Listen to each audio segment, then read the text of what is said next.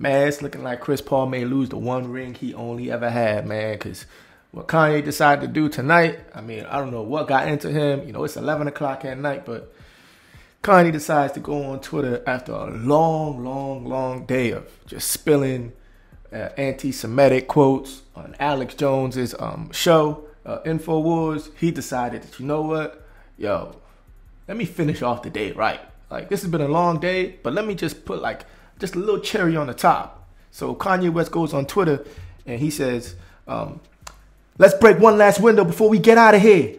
I caught this guy with Kim. Good night. Now that guy he's talking about Chris Paul. Now, I'm not sure if this is the product of Devin Booker, because I know a lot of people give Chris Paul the title of the point guard, but it's looking like Devin Booker is the one that's really passing off these assists off the court, because everybody knows D-Book got his thing going on with Kendall, so he's probably thinking like, yo man, Chris, like, man, how long you been with Jada for? You said since 2011? That's when you married her? I got something for you. It looks like he kind of dished off Kim K to him. Now, one thing that Kanye, he wasn't really specific. He just said, I caught this guy with Kim. Now, we don't know what that means.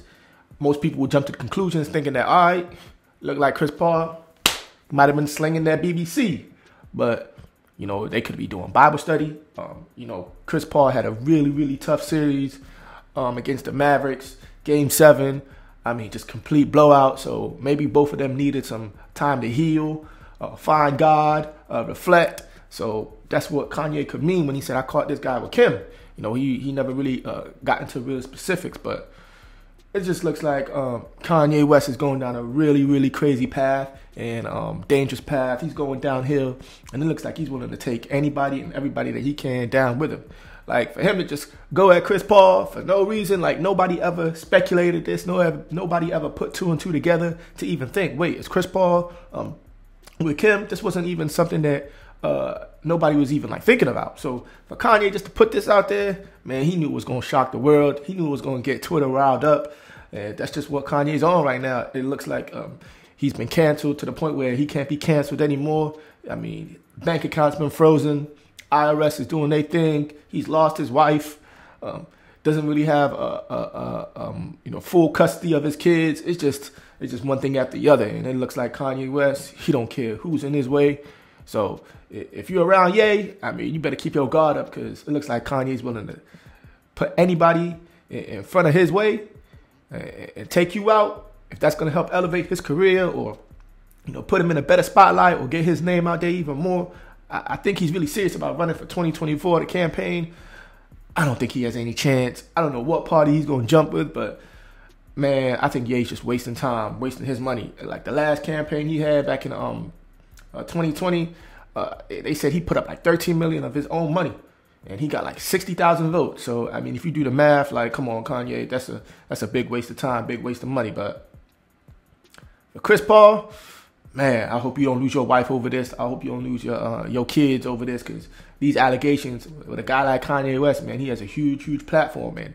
When he speaks, it goes. I mean, like, it goes viral instantly. Like, he knew right away. Like, I'm sure Chris Paul, his phone's probably blowing up left and right. Well, I hope it's not blowing up too, man, because I know, Chris Paul got that State Farm gig with the car insurance. Or maybe that's what it was.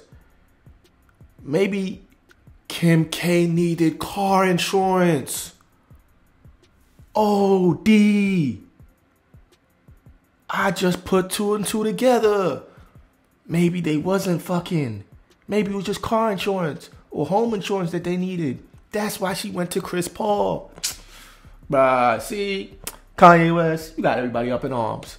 This could be like a no harm, no foul situation. When Chris Paul probably puts out a statement, that's probably what he's going to go to. That'll be like a pretty good defense. It was just some car insurance. It had nothing to do with nothing sexual or anything like that. Here I am thinking D-Book passed him the assist. Whole time is about car insurance. Yeah.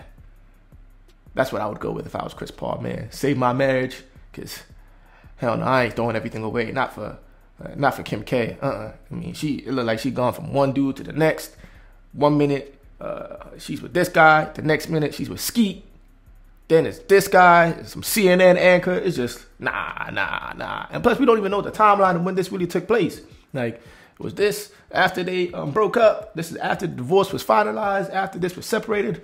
Or was this going on while they were married? Jesus Christ. We just will never know. Who knows what Kanye's going to put out tonight, where he may go with it. But, man. Kanye West. Well, that's really my take on this whole conversation, man. Like if you want to, comment if you want to, subscribe if you want to. If not, life goes on.